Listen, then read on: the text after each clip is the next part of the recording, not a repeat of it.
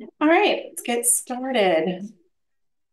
So on the agenda today is a department update, a couple highlights of the financial review, an overview of the internal controls project, the interest allocation model, and then a preview of the second quarter budget committee work session.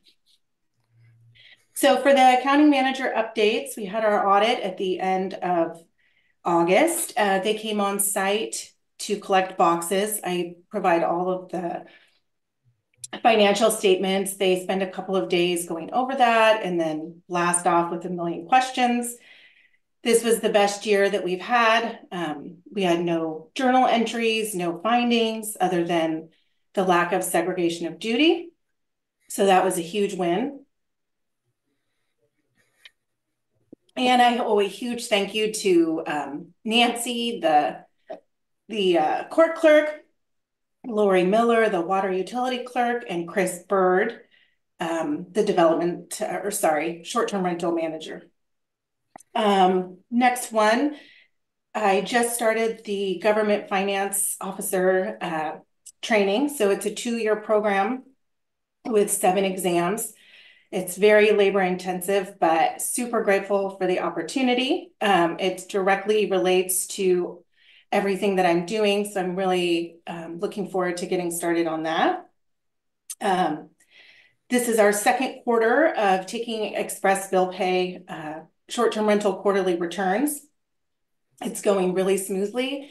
It eliminates the need for Chris to have to enter that information into Cassell, which is huge time saving for us. And a huge thank you to Chris for helping me get that implemented and get our short-term rental owners on board. It was a big lift, but we've got almost all of them doing it through Express Bill Pay. So that's huge for us. Then I'll move on to the financial overview.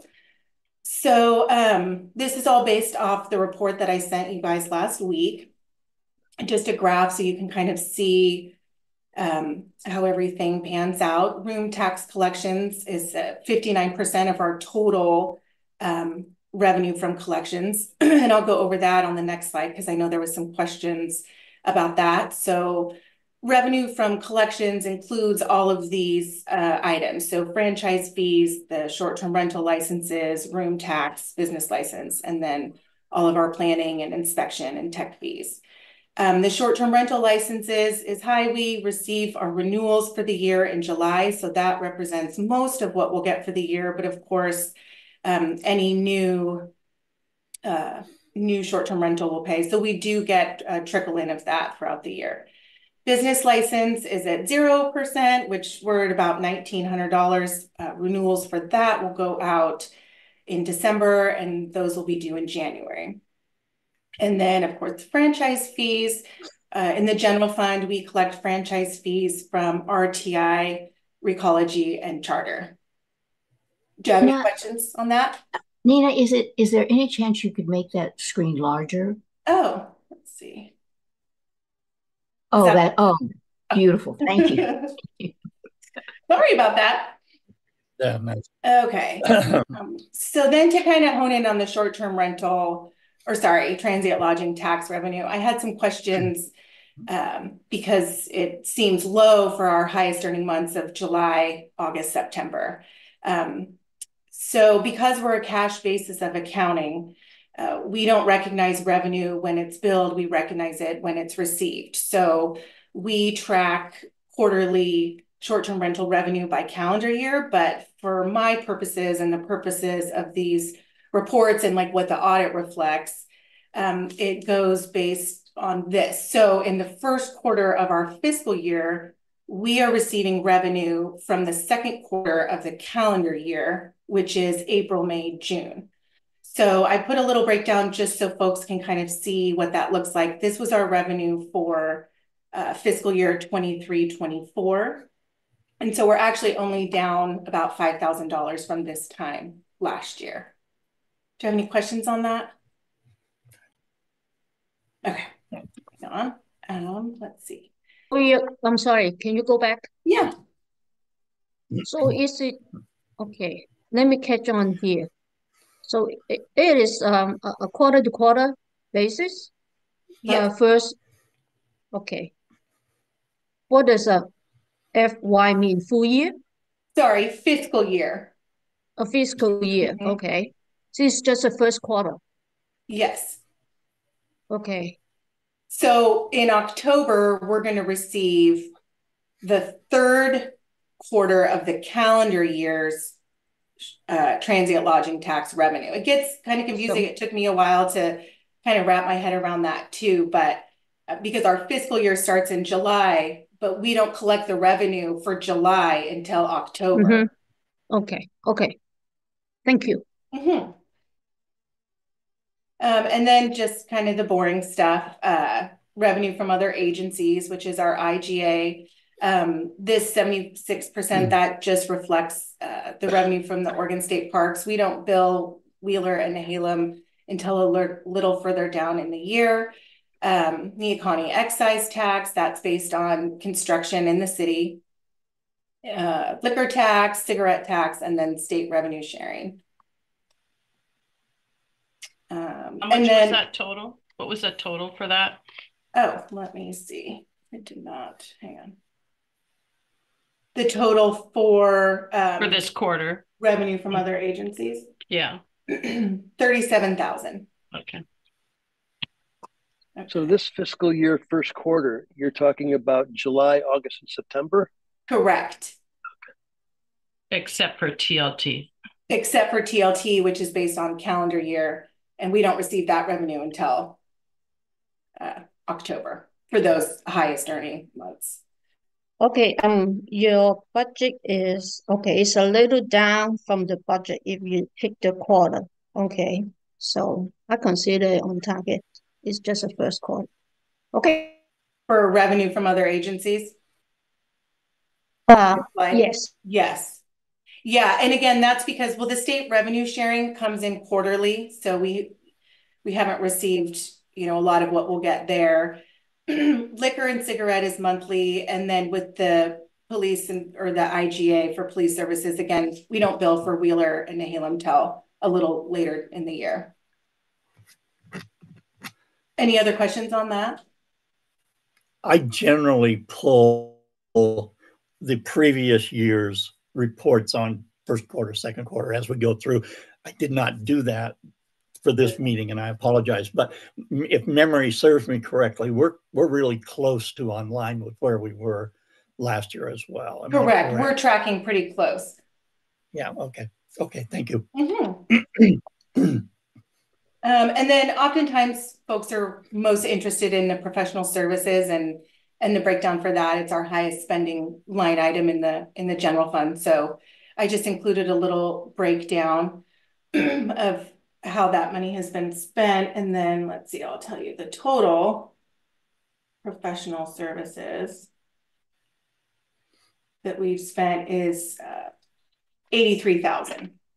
And so of that, 36% is the attorney. We know we've had some kind of one-off issues that we normally wouldn't be that high for this early in the year. And then our resident, the auditor, IT, the financial software, that's Cassell. Planning, which is our city planning, but also the comp plan that we're working on, and the financial consultant. Do you have any questions on that? I'm sorry. A financial consultant, is that a person you're paying a fee to manage money, or they give advice in some other area? No, and actually I'll talk more about this on the next slide, but so that's Grand Peak. So we first partnered with them to help with the budget model, and she worked on that. And then also like ongoing financial consulting for me with questions that I might have. Okay. And then now we're working on a different project, which the internal controls. And then of course she often does provide just any questions that I have. Thanks. Okay, city attorney there, what is the percentage? 36%. So that was $30,000. I mean last fiscal year. I don't have that information in front of me, but I can check into that for you. Yeah, I just want to know how much increase you talk about. There's some project that, I mean, something we didn't expect to spend, but we are spending it. Is it in this category? Good. I can answer that if it's okay with you, Nina. Yeah, please. Yeah, so there's two areas primarily we've been tracking and reporting on in city council meetings on a monthly basis. One is the referendum around the cadence for water billing, which was not planned for, and I think we're running around $30,000-ish. So, and the other is the lawsuit, or everything leading up to the lawsuit that's now in Tillamook County Court, having to do with the request to get access to information on a confidential report, and that's in the Tillamook County Court system now. And I think, Nina, around 10 or 11,000, and we know that bill's going to go up. We're not finished with that just yet. So those would be two categories of bills for, when we budget for legal, we plan for stuff. Layla plans for things that, we know we'll have contracts to review and the regular business of the city. So that would be normally what we're seeing in that category. And so we're just tracking these other two things to understand what the impact has been on budget. When you look at the entire size of the budget, it's not a huge percentage, but when it comes to legal fees and people are interested in that and have expressed some concern about that in the city, these are the two things that are causing the number to be up. I don't know, and I don't know if you care to forecast at this point, Nina, where we'll be kind of by fiscal year end, but those are the two reasons the number is higher than usual. Fair enough, Nina? Yes, fair enough. Okay. That's perfect. Okay. And relating this to the first quarter budget report, is the first quarter professional services part of the administration total expenditures? Is that what the 281,000 is? That's something totally different. Are you asking where this is reflected in that first quarter budget report I sent? Yes. So that would be under administration of materials and services. Materials and services, the $108,000. Yep. $842 is broken down according to your pie chart. No, sorry. This is just professional services. So for that materials and services, that includes like building operations, stationery and supplies, computer equipment, planning or travel and training, things like that. I see. So that we don't have a total for the first quarter professional services in your pie chart. No, sorry. The total for professional services is 83,972. Okay. And our total M&S was 108. Got it. Thanks. Mm-hmm. Any other questions on that? Okay. So I'll move forward to let's see. The internal controls project. So why are internal controls so important? I think we all kind of, think about this and know, but internal controls are just a set of measures that help protect our resources, ensure accuracy, and comply with regulations. And in addition to preventing internal and external fraud, they also help with a lot of other things such as risk management, compliance, reporting, efficiency, communication, transparency, and cost savings. So we had, with our financial consultant, we sort of had to sit down and decide what we were going to prioritize, the financial policy or the work on internal controls. And we went with internal controls because we just felt that this was such an important place to start and to get that rolling. So we partnered with Grand Peaks, the financial consultant, to start on that process. And it'll be a 3-phased approach. So Grand Peaks will assess and document our current internal controls and offer a comprehensive framework for operational and process improvements while ensuring a robust control environment. So each phase starts with a kickoff meeting that defines the scope and timeline with an estimated total project duration of 12 to 18 months, which can vary depending on their schedule and our schedule. So we're currently in phase 1. So they have sent over questionnaires, detailed questionnaires, and risk and control matrix for me. So for accounts receivable, cash disbursements, month and close, payroll, and procurement, I have to go through a really detailed process of answering a lot of questions and explaining how we do things now.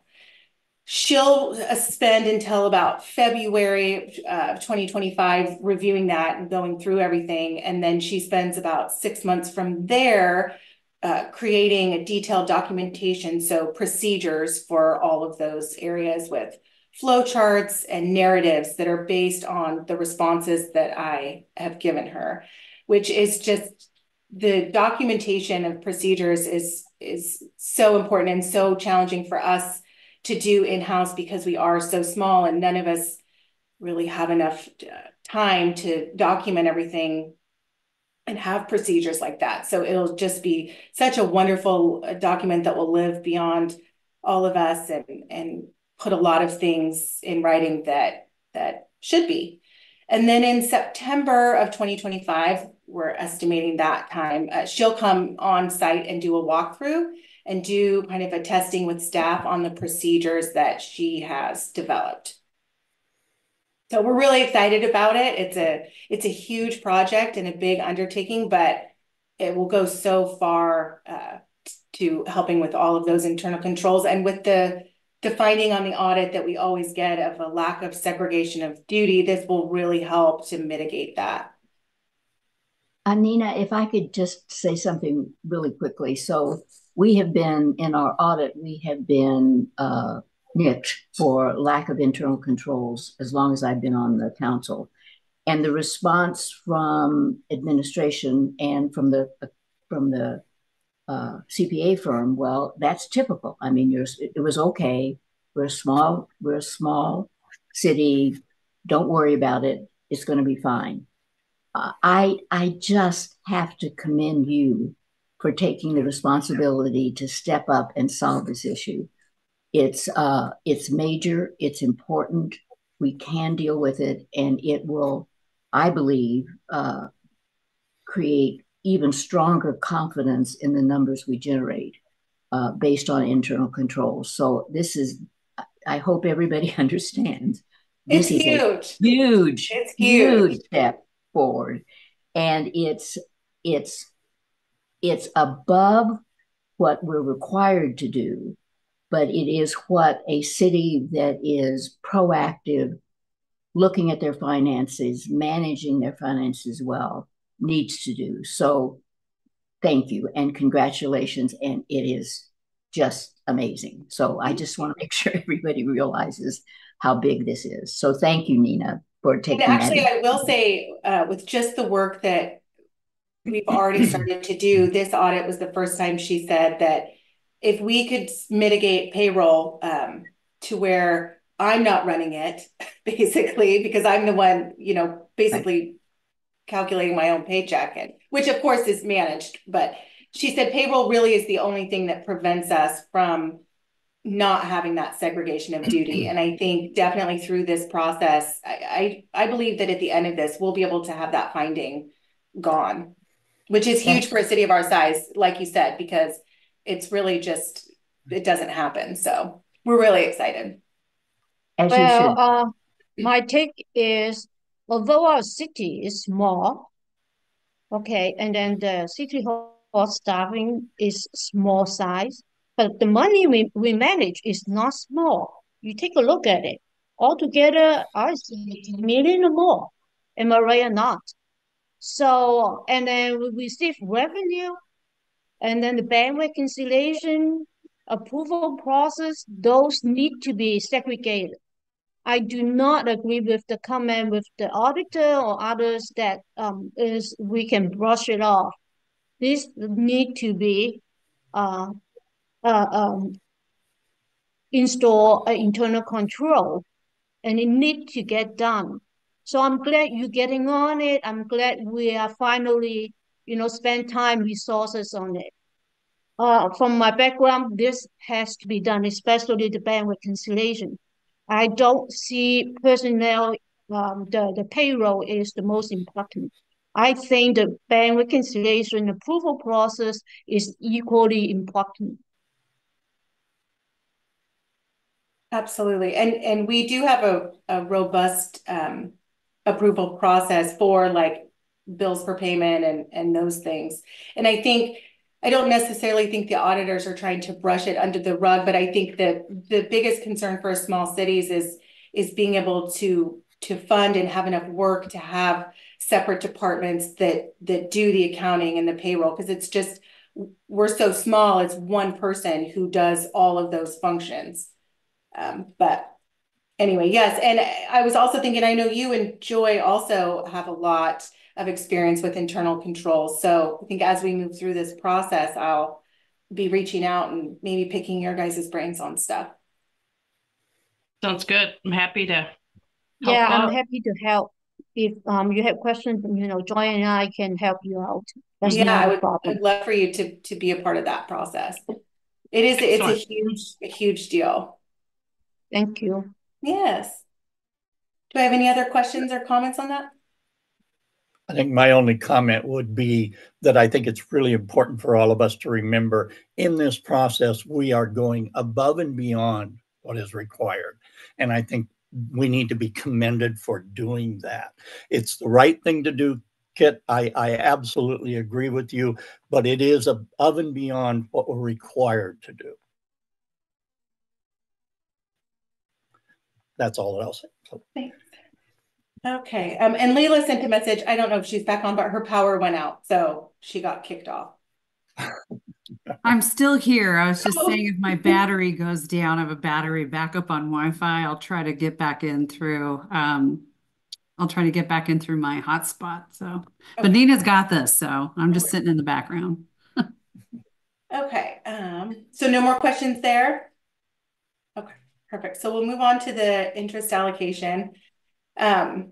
So just a quick reminder, I've gone over this before, but I thought it would be important for folks to see. I know if you saw on the financial report under uses of money and property is where that earned interest lives. And we're already for almost all the departments above what we budgeted. So that's because, as you can see, this is so our earned interest is based off the money that we hold in our LGIP savings account, which currently sits at about 9 million. So you can see in March of 2021, it was 0.6%, and it's just skyrocketed to currently 5.15%. So we don't budget for that because it fluctuates. We have no control and no ability to really accurately forecast how much that might fluctuate. So we still budget really conservatively and kind of close to what it used to be. But anyway, I just thought I'd show that to folks, that this is kind of why it is so much more than we budgeted for. And so with that, in this fiscal year, and funds closing, and now we have the building fund, and we were using a model that we hadn't created. And so we decided this year would be a good year to create a new interest allocation model that more accurately reflected the funds that should be earning interest. So like, for example, this year, the timber fund closed. Well, that had always accrued interest. And so I went through and created a model. The funds up top are the ones that are earning interest. And so in order to determine an amount, and this gets kind of boring and tedious, I apologize, stay with me. So we have to determine, so each month we use the previous month's activity. So we have to first find the true cash balance that we're working with. So we take the total cash balance minus the non-interest earning funds is the true cash balance that we're working with for this model. So then we determine the fund balance for each of these interest earning funds. And that comes from the trial balance. We take the fund balance for each of those divided by the total cash balance that we determined first. And that gives us a percentage allocation for each fund. Then I take that percentage and multiply it by the total earned interest, which gives me a balance or an amount for each one of those funds. So to show you what that looks like, So, and it's actually really exciting because with Cassell, I have the ability to pull this out into something called My Excel. So all I have to do every month now that I've built the model is just change the date and the earned interest, and it populates all of the amounts for me. And it used to be kind of a tedious process. So this has just been amazing so far. So these are all the funds that do not accrue interest, but do have a fund balance. This is our total cash allocation. So I deduct all of these funds that don't earn interest to come up with cash allocated to interest funds. Then up here, I have all the funds that do accrue interest, and I'll put in the balance from the date from the previous month. So on this one, I was balancing for September. So I used August, and it automatically pulls out the fund balance for all of those funds. Then I put in the earned interest for the month of September, multiply it by the percentage that I got by taking each fund balance divided by the total, and it gives me an amount each month that will change based on the fund balance, which is how it should be. And I worked with the financial consultant, and she agrees on this method. So do you have any questions yet? I agree with this method. This is a good allocation. That's what you should do. Yeah. Good job.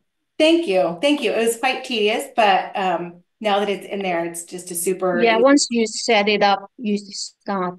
It is good. Thank you. Thank you. And then this will be included in the financial policy. That's where this will live once we get there. Nina? Yeah. I certainly agree with Kit. Don't have the same background as Kit, but I certainly agree with her that this is a good model, and I don't question it at all, but I do anticipate there could be questions out there like, well, we always hear that the transportation fund, for example, is weak, needs more resources, or some people might think the water fund needs more resources. What is the best argument for not just picking a winner among our funds and giving all of the accrued interest to that winner? I know it's much more complicated than that, but is there an easy way to express that to members of the public, that the underpinnings of this approach? Do you have any thoughts on that, Layla? Thanks, Jerry. I mean, ultimately, it ends up being a policy decision, really. But this approach, what it does is, each fund carries a balance. And since we earn interest on the total fund balances, right, it's all mushed into our savings account. This is sort of a best practice, equitable way of applying that interest to each of the funds based on the amount of funds that are in that savings account. So that's why we modeled it after that way. It was something that, again, is a best practice. If there was an interest in doing something different, you could do that, but this is what we're recommending at this time. Okay. Is there a restriction for enterprise funds on how you allocate the interest? I think I would be hard pressed to say that we would want to allocate less than what the fund balance share is. So I don't, excuse me, I don't know the answer to that question, but I would say that we would certainly not want to allocate less to any fund based on its current balance. So I don't know. I'll look into that, but I think that it's best practice to allocate the percentage, whatever the water utility fund has in the LGIP account, they should be getting an equitable amount of interest based on that fund balance. And this, as Nina mentioned, this fluctuates every month, right? So it's the most equitable way to allocate those funds based on how much resources are sitting in the savings account. Now, this methodology is based on the balance. It's based on data. It's not subjective. That's why it's a more transparent, and then in a way that we can have a a work frame to explain how we allocate the fund. If we're saying that if there's a fund that is lack of money, we need to give more, that is another story. That would be maybe fund transfer that you can explain in a document, but should be an ongoing process. You transfer it, you allocate the interest based on the balance, based on the data, instead of putting any subjective criteria into it. So that's why I support this methodology. I see you've got about $1 million of balances that are not earning interest. Is there any way to get some of those balances earning interest? So, like, for example, the allocation to municipal. So this is a fund that's basically a pass-through. It's basically a trust fund for the municipal court department. So we take in court revenue, we hold it there, and then we disperse it to the city, the county, and then to ourselves. And by city, I mean Wheeler and Nehalem. So that definitely would not want to earn interest. Performance bond guarantee, again, that's a pass-through. That's money we take in for a performance bond guarantee, and then we release it back. Timber management, public safety, housing rehab, and building reserve all close this fiscal year and are transferred out. So those will have zero balance. So those wouldn't accrue. And then for the City Hall expansion fund, that's a capital improvement fund. And so we elected to not allocate interest to that fund. Okay. Does that answer your question? Yeah, except the last item, the City Hall expansions, capital improvements. So you've elected not to, I mean, is the money, I mean, it's just a matter of putting the money in one account versus the other, and one of them pays 5% and the other one, somebody's collecting the 5% if we're not, and the bank is, or somebody's collecting it. Not quite sure what the 5% is, but I can speak. Well, the 5% is of average interest on these accounts. That's yeah. what it's been paying. Because go ahead. Because the City Hall expansion fund, as Nina mentioned, is a capital project fund, and we are getting debt service based on a reimbursement basis. There's no funds sitting in that account really at any given time, because we basically are accounting for our funds that we're spending on that project through there. But the funds that we're receiving and transferring are coming into the general fund. So that's why we elected not to. Now, if we had taken out debt and gotten the full debt amount and put that into the City Hall expansion fund, that might have been appropriate for us to then allocate the interest to that fund. But that's not how the debt is working. It's going through the general fund. And so that's why those funds are getting allocated to the general fund and not through the City Hall expansion fund.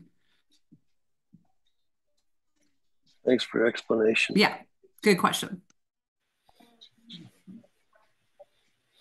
Have any other questions on that? Okay. And then the last item is just the second quarter budget committee work session preview. So that will be January 1st, 2025. In that meeting, we'll present a 2025 budget schedule adoption, which will include all of the meetings for adopting the budget. And then, of course, the second quarter finance report. I'll discuss the audit a little more in depth. And then I was just kind of put my feelers out there to see if anyone on council or the budget committee had any suggestions of items they would like to have discussed. And of course, there may be items added onto that as we get closer to prepping for the budget. It can be difficult to forecast this far out, but that's a rough guess.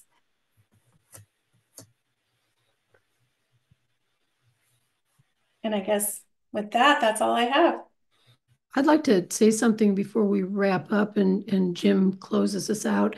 I just it's a cousin of a comment to what Linda and some of you were saying earlier. So the work that we're doing with the consultant that we've discussed a little bit here on internal controls, that all, that exists in and of itself, and that's a good thing. And I was glad to get the different perspectives and commitment from the budget committee members that that's an important thing to do. And for those of you who haven't been on the budget committee as long, what to me it looks like is just yet another step in the ladder. We're going up. So, rather than trying to tackle that work 2 years ago, it wasn't time, and more fundamental work needed to be done. So Nina and Layla and crew have just been building the fundamentals every single year.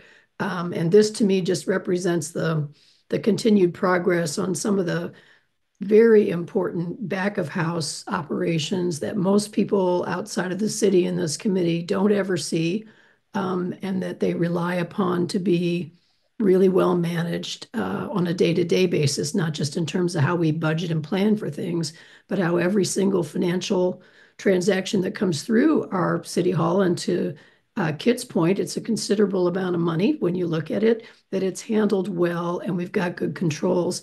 The other thing I'm really pleased about for that work will be just the stability it gives you in any organization to have something really well documented. It helps with staff planning, it helps with staff development, it helps with staff transition, and all those things, again, are kind of the higher order things we can work on now because so many good fundamental improvements have been put in place over the last couple of years. So I commend staff, and it's all staff. Nina represents this and is certainly, queen of the audit by the time we get to that time of year, but it requires every single staff member to do their work and do their job and follow the procedures carefully. And all of that then ends up getting us a good result like we did this year. And it's a real confidence builder to me personally, and I'm sure I could speak for the committee. It was a confidence builder for the committee and then the community. So I want to thank you all for that work. Thank you. And I turn it back to you, Chair Dopp. With that being said, are there any final comments for anybody in attendance as far as the what we've covered for the budget review? I again want to say this process of being able to follow the budget and get an update as we go through the year is so much nicer than all of a sudden diving into it at the end of the year. So I commend the entire staff for taking this on and doing it. It's a lot of work. I understand it is, and being confident enough to sit there and be able to field our questions from dummies that really don't know is appreciated. So again, my compliments, and again, any other comments from anybody else before? Hearing none, I now would at 10:41 adjourn the meeting of the Budget Committee. Thanks, everyone. Thanks, Nina. Great work. Thank you. Great. Thank you. Good job. Great work. Thank Great you. work. Bye. Thanks a lot.